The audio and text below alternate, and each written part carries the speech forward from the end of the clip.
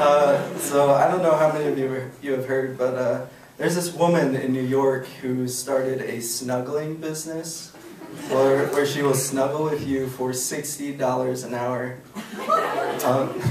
This is a real thing. And that's all she does. She just snuggles with people. You can look it up if you want. Her business is called the Snuggery. I'm completely serious. You can check out her website. It is thesnuggery.org. That's right, .org. So somewhere between health organizations and crisis management is snuggling. I don't know why she didn't make it like .gov. Write it off on her taxes. Or like .edu, where she like teaches people like their times tables while they snuggle. And her slogan is, "The Snuggery, take a break, have a snuggle." Yeah, or you could take a nap and have a glass of water and save $60 and still feel great. As you read on her website, she makes it seem like she's out there to change the world one snuggle at a time. Like as you read on, you just realize that she's just this girl with her master's degree in social science who isn't married yet.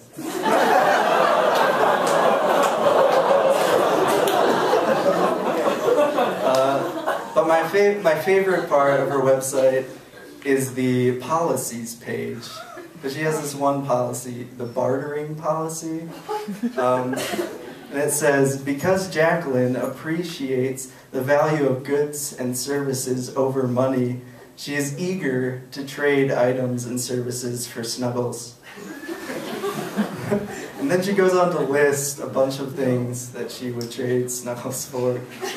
Like homegrown local produce, and free-range eggs. And not only does she not have any real skills, but she also needs a dryer.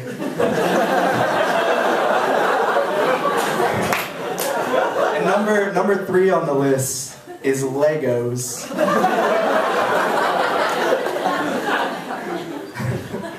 I can only think of 2 scenarios how Legos made the list.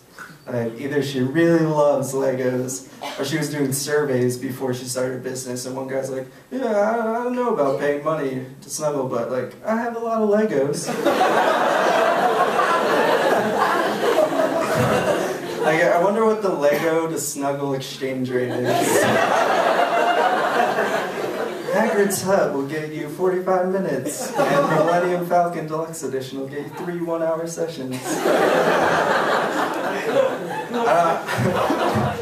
I don't want any of you to get any ideas from this. I don't want to see the streets of Provo lined with girls snuggling their way through nursing school.